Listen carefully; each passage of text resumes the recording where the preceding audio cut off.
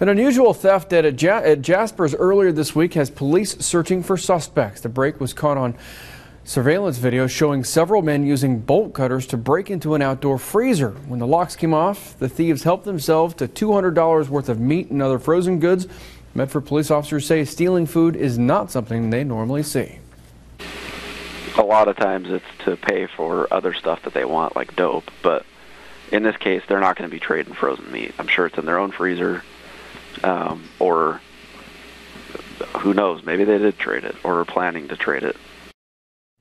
If you know any of the men in the photos, contact Medford Police.